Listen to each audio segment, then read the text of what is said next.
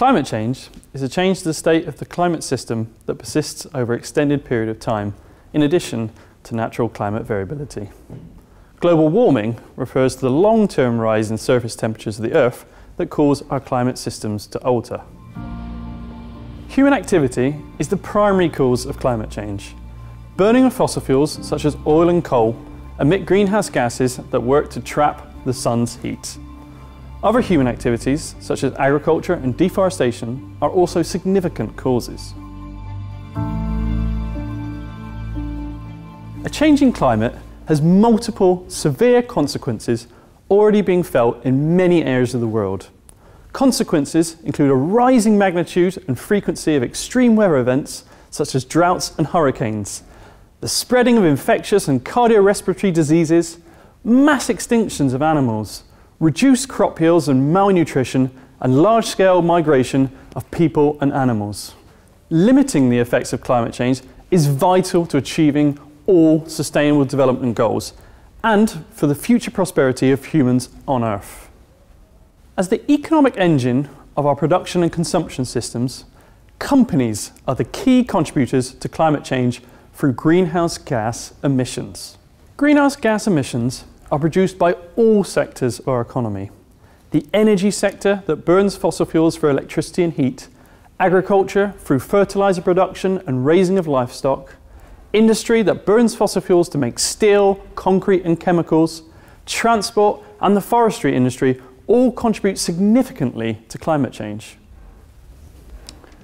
Companies are not just key contributors to greenhouse gas emissions, but also face extensive risks of climate change consequences. The World Economic Forum positions failure to mitigate climate change as the #1 global risk to business, and a risk that continues to grow as climate change consequences escalate.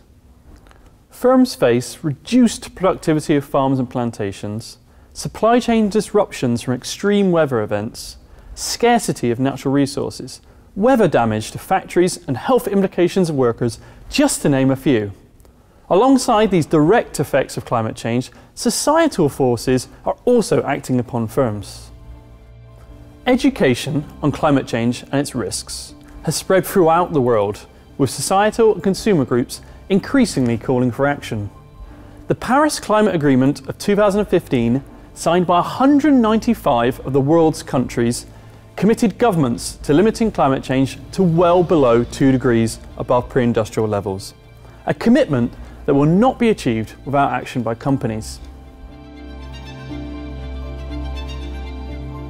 Firms now have a great prospect to not only mitigate risks, but also take advantage of new business opportunities through reducing greenhouse gases and taking significant action on climate change. And there's a compelling business case. In the last 4 years, firms leading action on climate change have financially outperformed the global benchmark by 6%. At a basic level, operational improvements to reduce greenhouse gases can lead to vast cost reductions and a reduced dependency on natural resources. Siemens, for example, has invested $110 million to reduce the energy consumption of their factories, employ low emissions vehicles, and increase the use of renewable energy. This is estimated to provide them with savings of $20 million annually that will soon pay off the initial investment. In 2018, the toy maker Lego introduced their first collection based on sustainable and bio-based raw materials. These products act to reduce their dependency on fossil fuels and support their reputation with the consumer. Market-based instruments, such as carbon taxes and cap-and-trade schemes, have spread worldwide and reward firms for lowering their carbon footprints. Investors are also aware of the significant risks of climate change and the advantages of a low carbon footprint, leading to lower costs of capital and access to finance for climate leaders.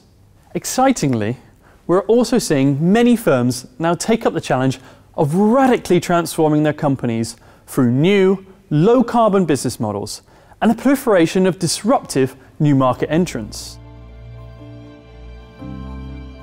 In the energy sector, the development and explosive growth of renewable energies is offering great new business opportunities.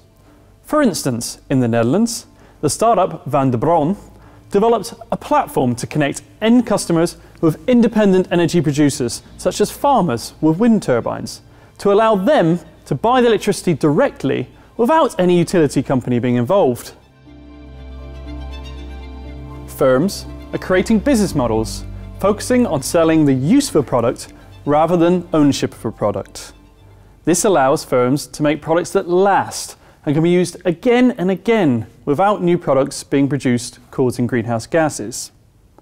Bike sharing schemes have exploded worldwide, while companies such as Philips Lighting have created a business model whereby the customer pays for the service of light without owning the lighting. The world's largest company of modular carpets, Interface, is one such great example, and I invite you to see how they're doing this in the video by Gianna Van Arkel. Action on climate change is vital to achieving sustainable development on Earth. Firms are key to global climate action, and many are accepting this challenge, innovating and transforming operations through profitable business cases. But the window of time left to make significant steps in reducing greenhouse gases is short. Deep decarbonisation of our economies is yet to happen and requires further transformative thinking and changes to the way we produce and consume products. I invite you to join the climate action and be part of the new low-carbon economy.